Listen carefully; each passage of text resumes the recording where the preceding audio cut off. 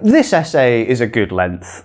I like the way you've organised your ideas around paragraphs. That's really nice. However, it goes off topic dramatically in the second half, so I guess she's going to get quite a low score here. Do you know what causes these mistakes to occur? It's time pressure, inadequate preparation, or that kind of thing? No, it's poor planning. Now, you know the topic for the lesson today, right? That's right. Stay tuned to learn how to plan an academic essay.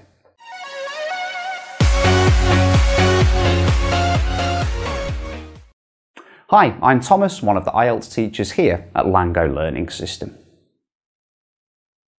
Today's lesson will focus on the steps to help you master the writing task in the IELTS exam without making any mistakes like the girl in our example earlier. Conducting writing is similar to drawing a picture. We need to plan the layout before starting off with our main work. If we skip this step, we can't guarantee the accuracy and beauty of the picture. So today, I'll try to guide you step by step in making an outline in a time-efficient manner. All right, let's get started. Step 1, you should read the writing prompt carefully. Under time pressure, many students just read the topic quickly and they start writing straight away afterwards.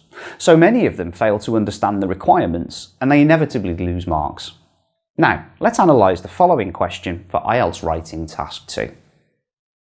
In the developed world, average life expectancy is increasing. What problems will this cause for individuals and society? Suggest some measures that could be taken to reduce the impact of ageing populations. Well, in this sentence, if you don't read it carefully, you could mistakenly comprehend it as a cause-solution type of writing essay, in which they've asked about the causes of the increase to average life expectancy and solutions for that.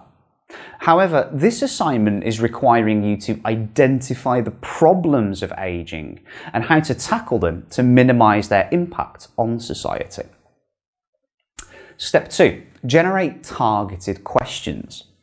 After you've identified the correct thing to discuss in your essay, you should come up with 2 targeted questions that will keep you on track in your writing. With the given questions, you can ask yourself, what problems will an ageing situation cause for society? And how to tackle this problem? Having finished this important section, you can move to the next step. Step 3. Outline the structure of your writing. Now, normally a piece of IELTS writing will include 3 main parts: the introduction, the body paragraphs, and the conclusion. When you plan for your essay, you should decide how many body paragraphs you'd like to include in it. It's advisable to have at least 2 or 3 paragraphs. One is for problems, and the 2 others are used to discuss solutions. And now we're going to go to the 4th step, which will help you plan in a detailed way.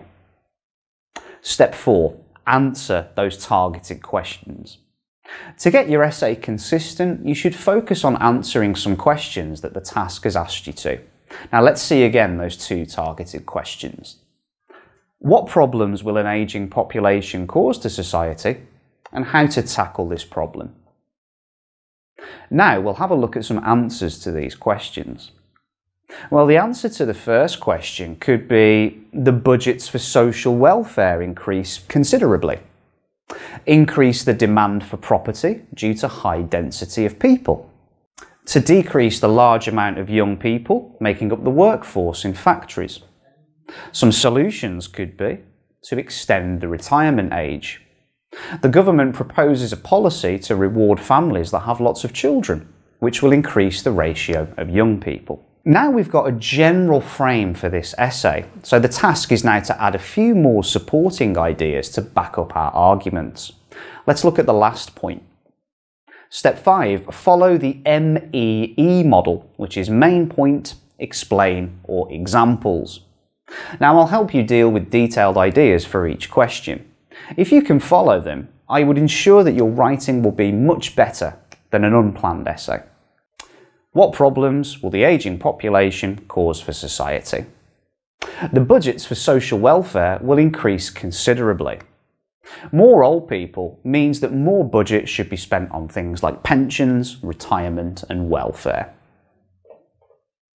Examples here could be to increase the amount of free bus passes for pensioners or to otherwise incentivise old people participating in society. Our main point is that this will increase the demand for property due to a higher density of people. And this would mean property value can double or even triple because of high demand.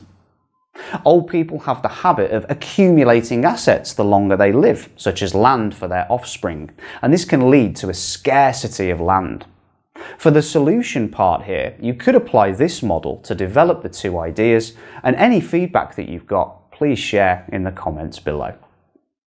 And that's it. I hope you found these 5 steps helpful in preparing an academic exam for your IELTS test. If you'd like to sign up for IELTS courses here at LangGo, please click on the link below.